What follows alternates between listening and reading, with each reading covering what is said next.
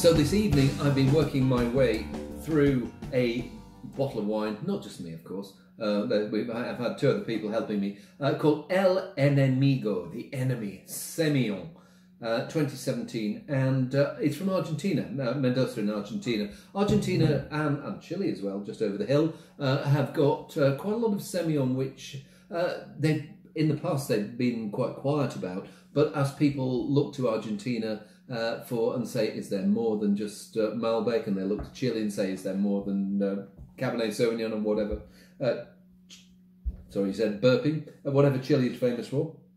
Semillon's a grape that both of them have in not huge amounts, but they certainly have good old plantings. And this one here, made by Adriana Catena from the famous Catena family. And so let's give it a swirl. I've already given it quite a swirl, but I'll do another swirl and tell you what I think it smells of. So I sniff it, and there is a toasty, waxy, honeycomb, bit of citrus fruit there. Semillon's not an amazingly fruity wine. When you think of the classic wines in which Semillon features, often there's something else alongside it. So Sauvignon's the classic partner. Semillon's the sort of one which has the weight and the gravitas. Sauvignon gives a little bit of élan, a little bit more fruit.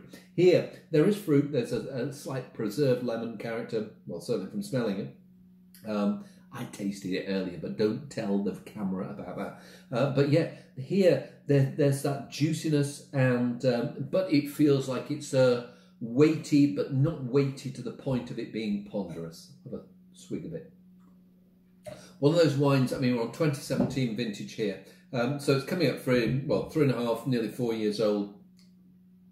I would love to see what this wine looks like about 10 years old, because there's a bit of me that thinks that it will have been past it, but there's another bit of it that makes me think, well, hang on, there is weight, there's a little bit of alcohol, not a little bit, 13.5%, so it's not shy in terms of its alcohol. There is this fruit flavour here, but I think it will go into a very interesting middle age, and I'm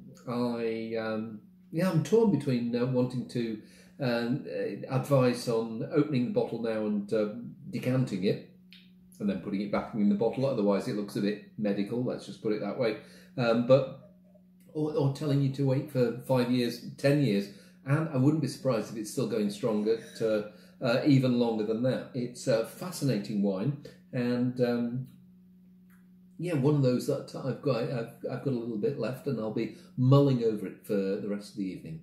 And maybe into tomorrow, but I've got a feeling that with three of us sharing a bottle, there won't be too much of it left tomorrow.